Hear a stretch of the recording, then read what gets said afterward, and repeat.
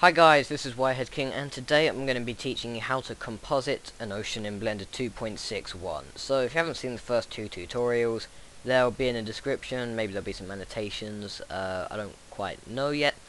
But yeah, you can find them on my channel. So let's get into this then. First of all, to start the compositing, we're going to need to start setting up some depth of field. So if we come over to the camera and tick limits, that will let us display where the depth of field is, and you can see that we've got zooming out, I want to zoom in. You can see that we've got this sort of weird line behind the camera. If we just increase the distance under the depth of field thing to about 120, you can see that that moves, and basically that means that the camera is focusing at this distance, or whatever is at this distance. And you can always focus it on a certain object, like this cube 1, and it's focusing on the origin of the second part of ocean, the medium quality one. But yeah, that's fine, may as well have it at that because it makes no difference really. So now that we've done that, in some cases you might want to set up render layers.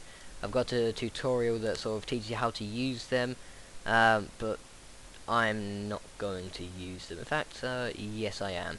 So we've got the ocean render layer here. I made this before I started this tutorial. It's very simple. It's just an ocean with the first layer selected, and we're gonna deselect sky for it. In the second render layer, in fact, no, we want to keep sky actually.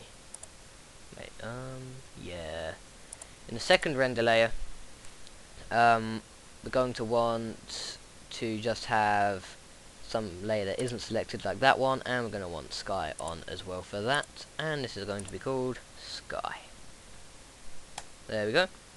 And now if we have both of these layers selected, we can now render them. So if we render this, just going to pause the video now.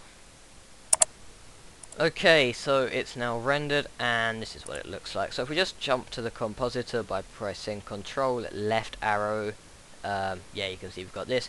Just tick use nodes and backdrop, and you can see we've got these two nodes here. And I'm hoping you know the compositor, at least know the basics of how it works. Don't have to go over that. Basically, brief description: you've got the outputs of a node and an input of a node. The inputs can only have one thing, the output can go to anything it likes. So you can see we've got two there, but if we were to try and put two things in the inputs, it won't work. So yeah, that's what that is. Okay, so yeah, let's get into it. So the first thing we're going to want to do is add Atmospheric Falloff, and this is, if we go to vector, we can choose map value. And yeah, let me just explain to you what it is. Atmospheric Falloff is basically where the the background, which is our sky, sort of bleeds into the image, or the foreground. It's sort of hard to explain, but you can see some images of it. Just type in Atmospheric Falloff in Google Images, and you should see some. But basically we're going to put the Z value from the render layer into the map value, and if I just make another viewer and put the Z into the image, we can now see we've got this pure white thing. If I just make that bigger, the way we do this is if we take use minimum and use maximum, we can decrease the offset, and what that will do, as you can see, is the ocean. You'll see this sort of black stuff appear, and if we decrease the size to something really small, like 0.01, you can see sort of fades into the white. I'll just increase that, so 0.01 rather than that. Okay, and just keep decreasing the offset until you get to near the back of the ocean. I might just put in that extra, whoops, 0.005. Actually, no, let's just go for the full thing. Let me just increase the offset now so that it goes all the way to the white. There we go. You can see how this is working, I hope. In fact, that's not going to do anything. Just double this, so we've got that, and then you can use the asterisk, I think it's called, and then 2, and I'll just double that, and you can keep, whoops, you can just keep doing that. Yeah, we go, and they've just decreased the offset now. Okay, there we go. So what we've basically done there is we've basically, the further it goes, the more white it is, and we're going to use this as a factor to then add this atmospheric falloff. So if we just add a color mix node like that, we can put this value into the factor, or it will say fac, but that stands for factor, and then the image of our render layer into the top thing, and then we can put that into this viewer here. And as you can see, we've got that whiteness, and we can actually keep that as white. I don't see why not. But you know, you can set this to, if we want to make a nice pink color, you can see how that how it affects it. We can see you've got this pink, and then the end of the ocean looks a bit pink as well. And this helps not only for reflections, but you know, it works for when there's quite a bit of distance in your scenes. So as in, like, maybe a mountain range, you know, the mountains at the back will sort of blend into the background. But yeah, so it's quite a useful thing you can use. Okay, so now that we've done that, we need to reapply our image. So that's quite simple. We're just going to duplicate this render layer, make it the sky, and then put a color mix, add, or alpha over even, if we just add one of those. Color alpha over. These are, I forget how to use these sometimes. Right, we're going to want this at the bottom and sky at the top, and I think that'll make it work. Just put that in.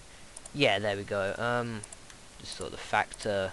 We might want to just oh yeah, if you think that you know, the white is a bit too strong, like I do here, it's, you know, because the factor's been taken up, it's sort of hard to use that. What we want to do is just decrease this use maximum. So let's just say, like, if we set it to 0.1, you can see there's barely any whiteness. If we leave it at 1, there's a lot of it. And yeah, so just set it to about 0.5, maybe even 0.25. Yeah, you can see just getting a small fade like that. I might also just move the camera a bit, because the horizon looks like it's sort of, you know, a bit too early when it comes with matching the sky.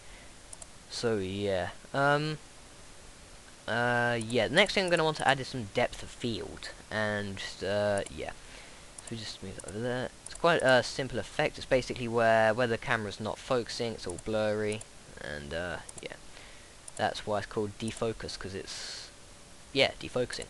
So we've got the alpha over into the image, and we want the Z from our render layer into the Z there, and yep. As you can see, it's gone all fuzzy and horrible. If we tick use Z buffer, it goes all nice again, and if we de-tick preview, it will get nice soft depth of field. So if we decrease the f-stop to about 10, you can see that, well, it's actually not done much at all. If set to 1, that might help. There we go. You can see it's gone blurry in the front here. And you know, if we set to 100, it goes less blurry. So the lower this is, the more blurry the image is. We're going to set this to about 5. Nice strong depth of field. Hasn't done much, but I don't care. Yeah, so, well, that's actually the compositing done. For the more advanced stuff, you might want to do some color correction, like just put in a color balance. There it is. I think with oceans, it's nice to get an orange tint for the lighter parts, and a sort of bluish tint for the darker parts, and it just sort of, yeah, just make that orange and make that blue a bit more. There we go. I might add a vignette actually. Yeah, let's add a vignette. I don't think I've ever taught people. Yeah, I have actually. I've taught people how to use a vignette.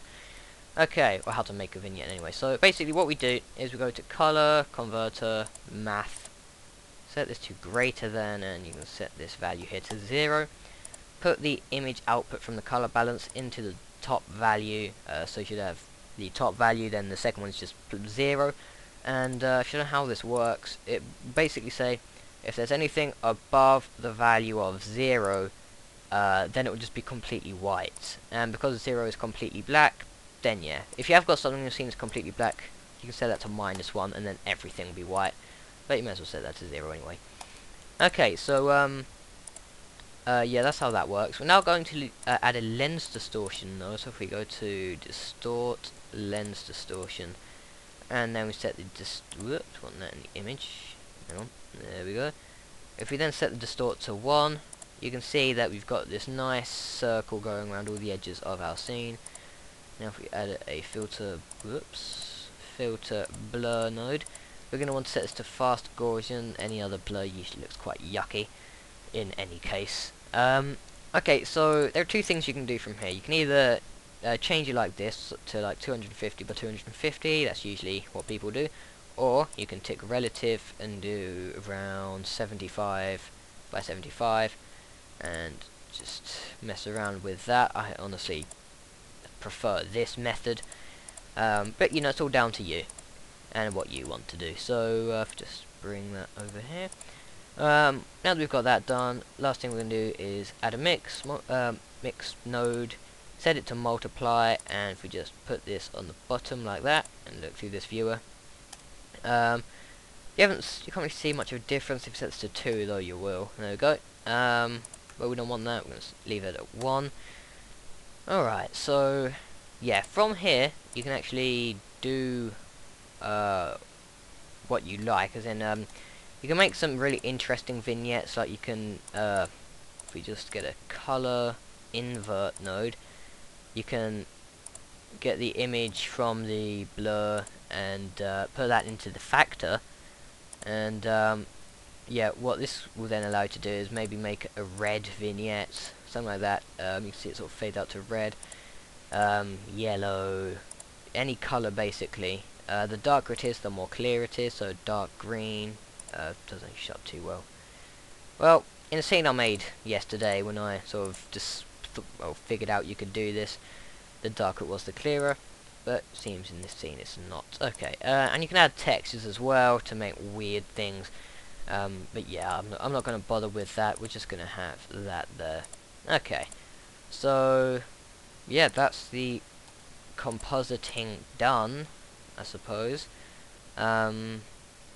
Yeah, I might just change the camera angle, and then that will be it for the ocean. So if we just go back to that, you can see the difference it's made. It's basically got a bit darker, and it's also got a bit of depth of field, so it just looks a bit nicer. So just going to rotate the camera like I said, and whoops, yeah, there we go. And I can also move it backwards, like that. And if I just go to the camera here and change the end to 1200, because I actually no, that's fine. Right, no, 1, 2, 3. Just gonna rotate it just a bit so it sort of misses out that actual real ocean that the sky's got. So it's about there. I think that's it. What does the render result look like? Whoops. Where's it? UV image editor. Yeah, so just changing it a bit. Alright, so if I just pause the video while I render this. Alright then, there we go. So, yep, that's the final ocean. So thanks for watching.